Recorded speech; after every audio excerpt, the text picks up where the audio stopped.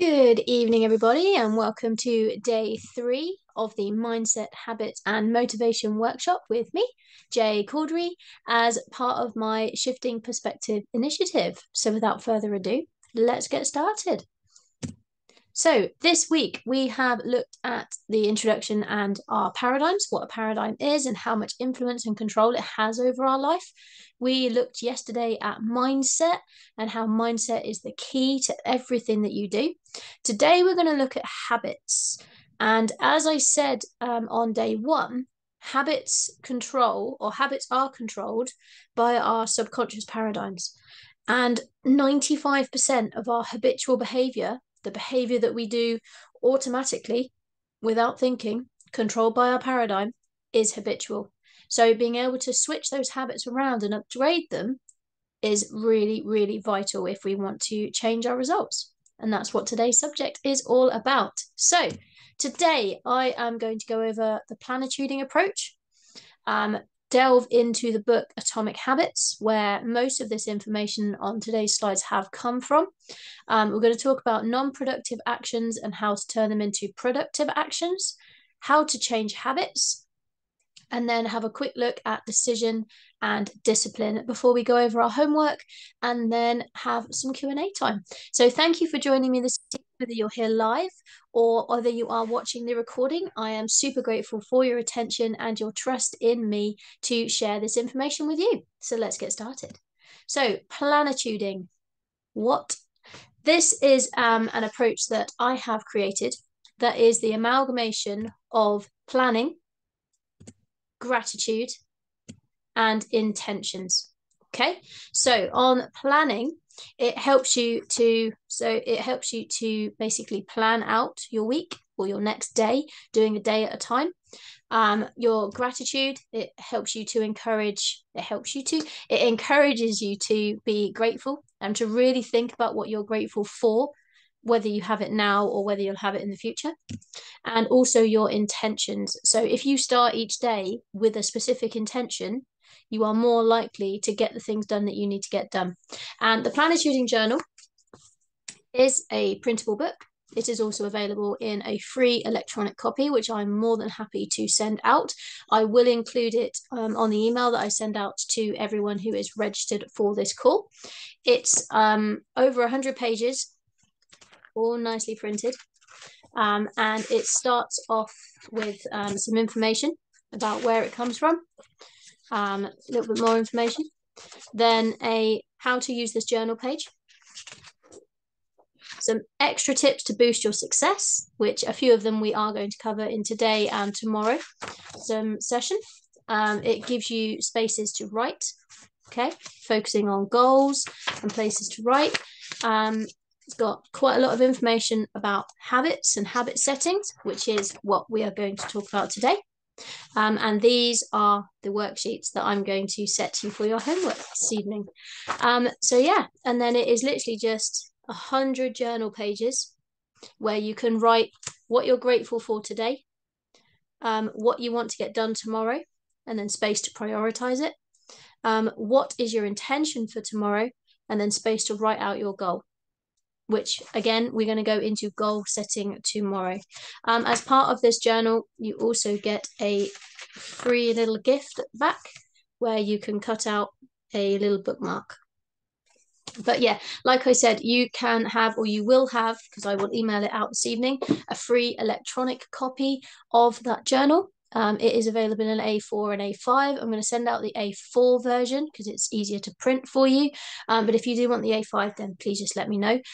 Or if you go onto my website, rethinkyourperspective.com, under the programs section, you will find printable versions where I can get them printed and directly mailed to you.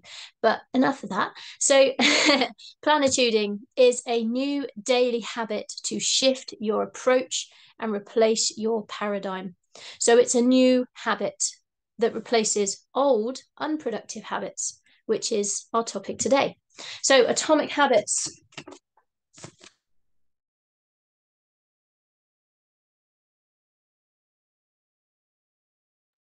And now I'm not muted. Little blip there. Give me 2 seconds to get, no, not that one. to get the screen share going again. Just had a very strange blip in the internet for some reason. But I will stitch this together for the recording for these two. Hopefully it has recorded the first one. But hey, we'll find out at the end. As I was saying, this book, Atomic Habits by James Clear, absolutely amazing book. Groundbreaking. On the back it says a revolutionary, definitely, way to get 1% better every day. Okay, highly recommend you get this book. It is the absolute Bible, the gospel, the best book I've read on changing your habits. And most, like I said, most of the content that is in this presentation, I have borrowed from this book, and it is all James Clear's. Okay, all his, all gratitude to him. And you can show gratitude by getting the book. Okay, so non-productive actions to productive ones. I'm just going to move my face out of the way. There we go. So a non-productive action is anything that you do that does not get you to your goal. So for me, it always used to be getting up late, having lie-ins. You lose a couple of hours of productive time in the morning, going to bed late. So then I'm really tired all day as well. It could be binge watching Netflix or Disney Plus, which is my favorite, or sitting scrolling on your phone, or just basic procrastination. Anything that really is not being productive, that is not helping you to get to your goal, is a non-productive action. And once you start to notice your non-productive actions, you'll be able to think of things that you can replace them with. So with the example of scrolling on your phone, I set myself the challenge of, when I notice, to count down in my head 5, 4, 3, 2, 1, turn it off. And then I would go and get on with a 10-minute task, be that fold the washing, empty the dishwasher, make the bed, anything that can be productive. Okay, and then you set that as an intention every single time. We'll go into intention habits shortly, but you can't just stop doing a non-productive action, same as you can't just stop doing a bad habit. You have to replace it with a productive or a good habit, because if you just stop doing it, your paradigm's like, well, what am I supposed to do? And it will look around for absolutely anything to replace it with. I don't know if any of you have ever been smokers, but my mum was, and a few of my friends were, and they just decided one day, a few of them in different times, to just go cold turkey. And within a couple of days, you could tell they were getting really, really angsty, really upset, really miserable. And a couple of them turned to drinking more. A couple of them turned to Haribo. A couple of them turned to chewing on pens and pretending the pen was a cigarette, because they just needed something to do with their hand. And of course, with biros, they ended up with quite a few ink stains on the side of their mouth. But because they didn't replace the smoking with a productive habit, the paradigm's like, I need something to do, need something to replace it. Okay, and that's what we are going to cover this evening. So within the Planetuding Journal, I will send this it's not a worksheet, this sheet thing is part of your homework this evening.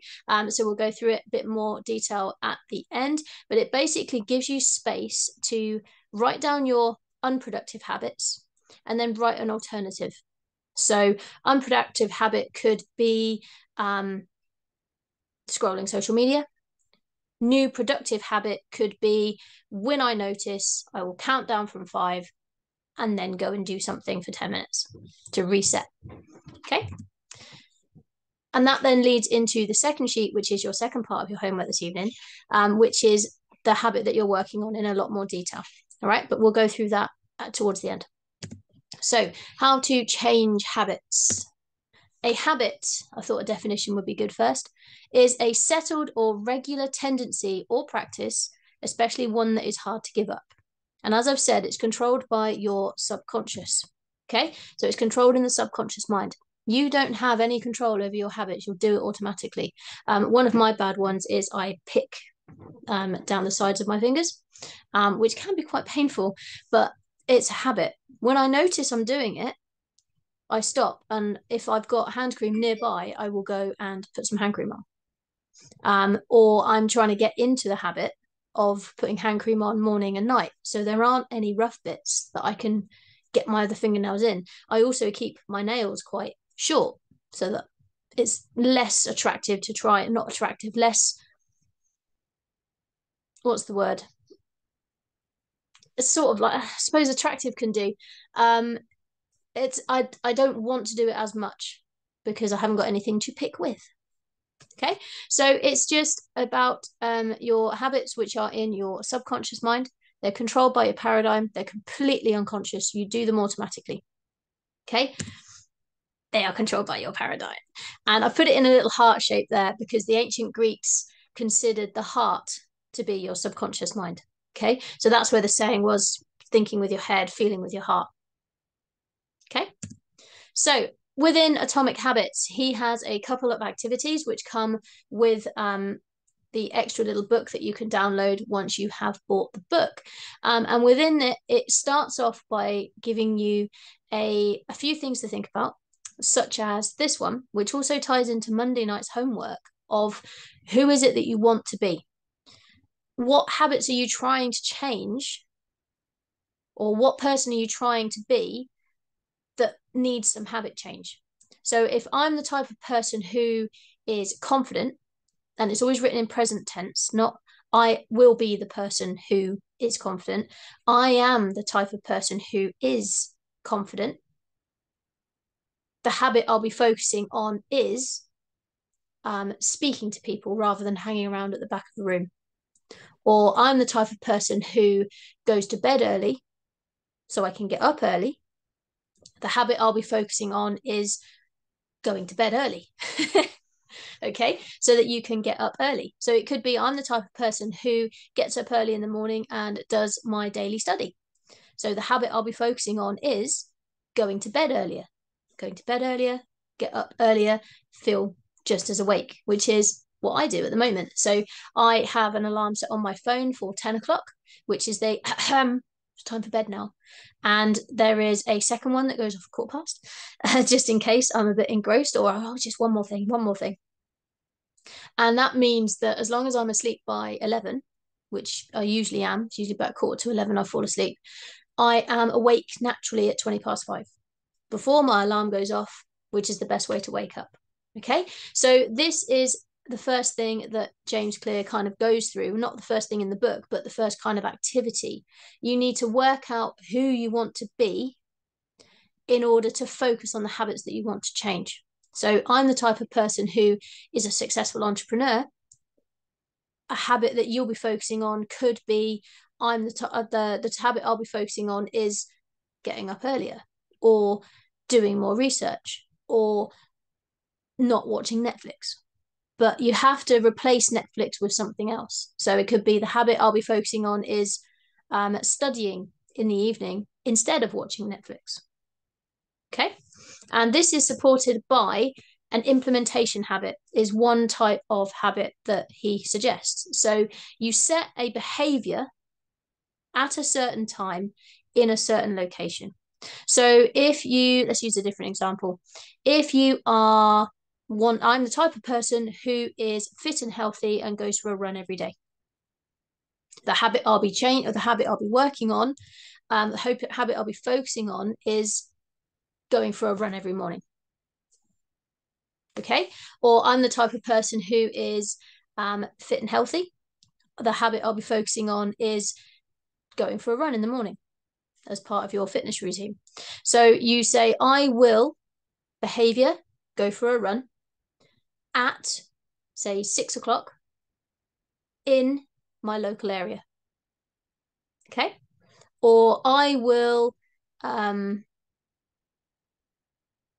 eat a healthy breakfast at my kitchen table or at 7 o'clock in my kitchen. Okay, it's a behavior, a time, and a location. and it's called an implementation habit.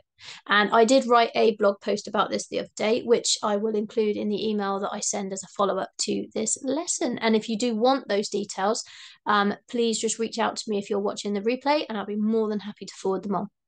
Next one then, a temptation habit. So these are based around things that you really, really enjoy doing. But while they might not be the most productive, they are the things that you like. So for me, it could be drawing or reading a book or doing some sewing. I like to make things. I made my jumper. So I will only sew when I have done what I need to get done. So for me, of an evening, it could be I will only go on the sewing machine when I have set up my content for the next day, or replied to some emails, or watched a piece of training, or delivered one of these amazing sessions that I absolutely love doing at the moment. Okay. So it could be I will only watch Netflix when I have been for a run. I will only have my favorite breakfast, which could be, I don't know, waffles with jam and cream, say, when I have done half an hour of exercise. Okay, so you dangle the carrot in front of yourself. We're basically big children. We can be bribed, and you can bribe yourself. It's very easy to do. You literally put the thing that you want, and you give yourself the command, which is why we're going to talk about decisions and discipline towards the end of this session. You are not having it until you have done the thing that you need to do. And it could be that the thing that you need to do, the habit you need to do, you really don't want to do it. Okay. I know when I was first started out doing my yoga in the morning, there were a few mornings where I just didn't want to. I really didn't want to. So I set myself the temptation habit of I will only what was it I did? It was something so strange, something so small. I will only eat my breakfast when I have done my yoga, because I'm always really hungry first thing in the morning, because I don't eat after 8 o'clock because it just mucks up my sleep. So I don't eat after 8 o'clock. So 8 till 5 is quite a long time for me. For someone who eats little and often, that's quite a long time, which is why I don't ever fast during the day, because I fast at night. I don't need to fast during the day. So I set myself the food temptation. I will only have my breakfast when I've done my yoga. And within 2 or 3 days, I wanted to do the yoga every day. It was awesome. So temptation habits are basically you are bribing yourself, and it's very effective. So another thing that James Clear covers in his book is to use a habit tracker. So you set up a little chart. This one is like the days of the month, for example, or it can literally be as simple as what's included in the journal, which is just a page of, see if it comes in, a page of squares. Okay. And for every single day that you do it, you color it in or you tick it off, or whichever. I use my journal, my diary, so my planner, and I put a little dot or a cross under each day to keep a track of days when I've done it. And it's really, really cool, because if you build up a nice little streak, it gets harder and harder to break it, because you're like, no, I've got this far. Like on Duolingo, for example, I do the Duolingo language learning app. And on there, I'm up to 157 days. After about day 10, I could not even think of missing a day. I've never used one of the streak freezes or anything like that. I'm very proud of this. But then that's like an OCD thing that kicks in. So it's almost like holding you to account, because you feel bad if you skip a day, because it shows you on the tracker. So it's very, very effective. Okay, so the other thing that James Clear goes into in his book, sorry, I had a complete, is to notice when you're doing your bad habit, and to also use this as a way of creating your new habit. So he says that there are 4 stages to any habit. You have the cue, which is the trigger. So if it is, I don't know, unhealthy eating, for example, so you're quite addicted to biscuits or chocolate, we all are. I know I am. um, the cue could be, or the trigger could be just seeing the biscuit barrel or seeing the block of chocolate that's in the fridge. Okay, so that's the cue. You see it. Could be as simple as that. Or you smell something, or you hear something, or you go to a certain place. And that sets up a craving. Your brain or your mind goes, your paradigm goes, ooh, that's the trigger. I know that I'm going to get this treat. Okay. And it instantly starts thinking about the reward. And the response, it starts to make you really, really want it. So if it's food based, I've been talking about chocolate. Now I'm salivating. So you have your trigger, your mind craves it. You then go and get it and you eat the chocolate or you eat the biscuit, and then you get the reward. You get the dopamine hit or the happy chemical hit. Okay. And then it starts again. So when you're trying to change a habit, you need to swap out the response and the craving when you get the cue. So, for example, if you're trying to build the habit of going for a run in the morning, you could set up your running gear the night before. And so when you get up in the morning, you will see your running gear and go, I'm going for a run. And then you'll crave going for a run. And after a while, you won't be able to not go for a run. So for me, the way I did this with my yoga practice in the morning, which I put the reel up about a couple of days ago, or yesterday, someday this week, I laid out the yoga mat the night before. So when I get up in the morning, the first thing I see is the yoga mat. And I'm like, yes. And then I crave to get on the mat because I like the feeling afterwards. So I see the yoga mat. I want to get on the yoga mat. I get on the yoga mat and I do my yoga. And my reward is that I feel healthy and happy and chilled and calm and awake rather than stiff. Okay. So James Clear also goes into and using this 4-step thing. He mentions that habits need to be obvious, which is the cue. So if you are trying to change a habit, you need to make it obvious. So putting the running stuff out in the morning is obvious because it's there. That also makes it convenient because you literally roll out of bed and you get straight into your running kit. You don't have to go and find that wayward sock. You don't have to go and find the top that you want to go for a run in. It's all there. This makes it easy to do the habit. There's no resistance. And then it's even more rewarding.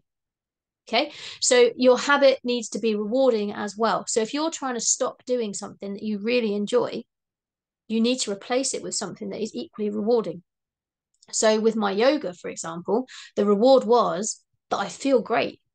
I feel loose and limber and healthy, and I'm losing some weight. I'm putting on muscle. It's all benefit, which does take time with exercise, but you need to break it down so that it is nice and obvious and convenient and easy. Okay. And the more obvious and convenient and easy it is to do, the more naturally you'll do it.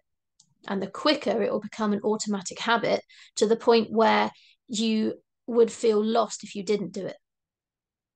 So now for me, if I don't do my yoga in the morning, I feel a bit, I don't feel right. Even if I literally only have 5 minutes because it's a weekend or something, or I've got to be out early or whatever, I will still fit in at 5 minutes. Any amount of time is enough. Okay, so all new habits need to be obvious, convenient, easy, and rewarding in order for you to want to do them to replace the old one. Does that make sense so far? I'm just going to check the chat for any questions. No, all good. Got some thumbs up. Thank you. Awesome. So next little bit is a quote from Bob Proctor. Focusing on the benefits that we gain from forming new habits always provides the motivation that's necessary. So focusing on the benefits that we gain from forming new habits always provides the motivation that's necessary. So the benefit that I gain from doing my yoga is how good I feel and the weight that I'm losing and the muscle that I'm building. That provides my motivation to get out of bed and do it every day. Okay.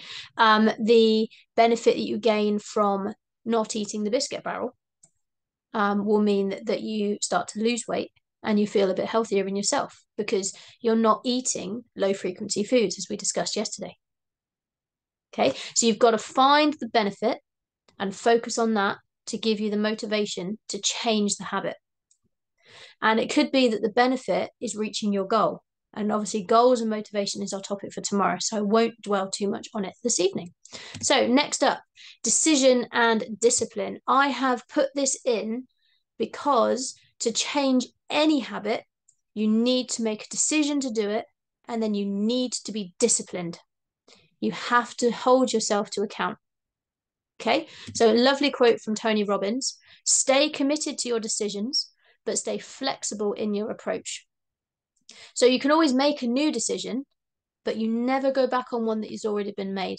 The destination, the goal, the end point of the decision remains the same, but the route there changes. So it could be that you make the decision that you're going to exercise every single day.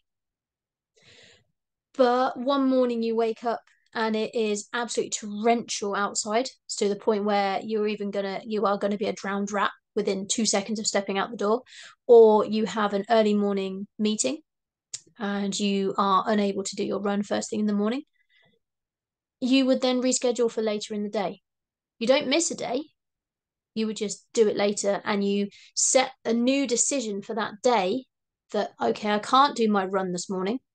I'm going to do it at just before tea tonight or after tea or whenever it's good for you to run in the evening or go for a run at lunchtime or change it up and do a different form of exercise instead. Do a static body weight cardio workout, strength workout in the front room instead of going for a run. As long as you replace the thing that you were going to do with something as equally good and rewarding, you've still made the decision that you're going to exercise every day. You're still holding yourself to account and you're still doing it. You're still following your own command, but you've been flexible in your approach to get around an obstacle.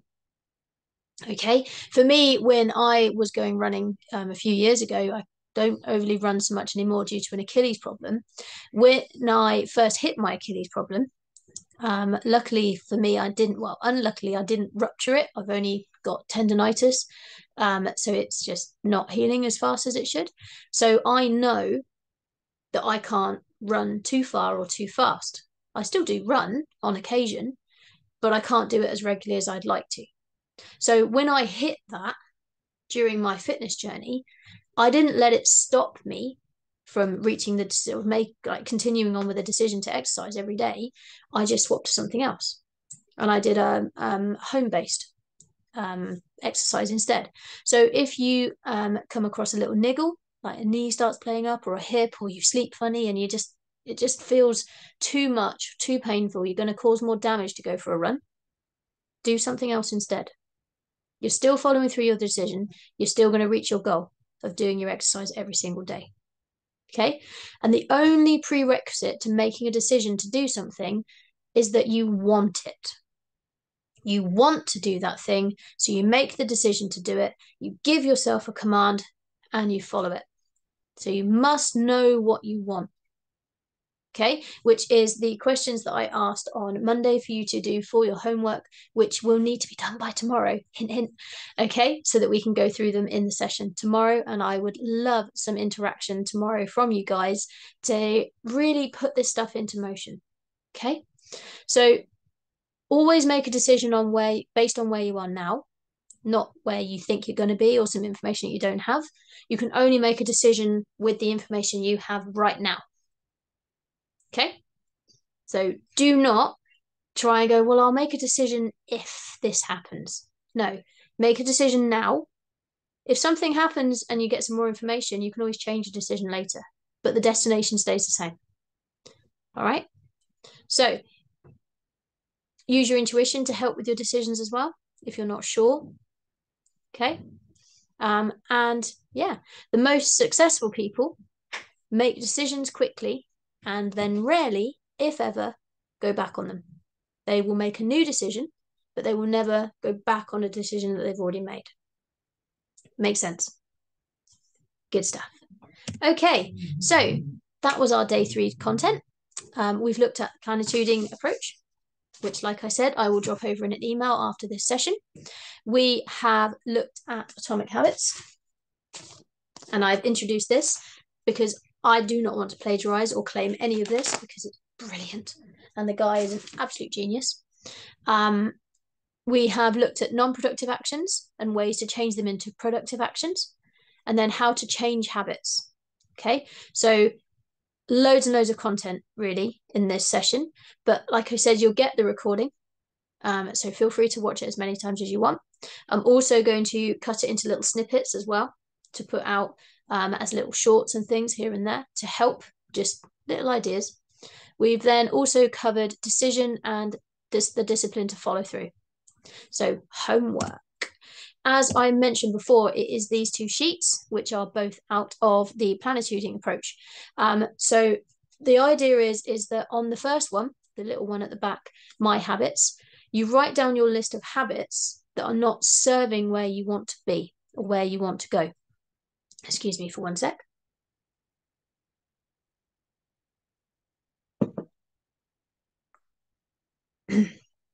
Okay, then you think of alternatives that you could do instead. So old unproductive habit could be going to bed late. New productive habit is going to bed early. See what I did there? Okay, and then the second sheet, the habit I am working on sheet, you choose one of the unproductive habits that you want to change, because you can only focus on 1, maybe 2 habits at a time. Trying to change everything all in one go is just going to cause overwhelm. So it's not going to happen. Okay, so choose one of your old unproductive habits and then write it on the top line.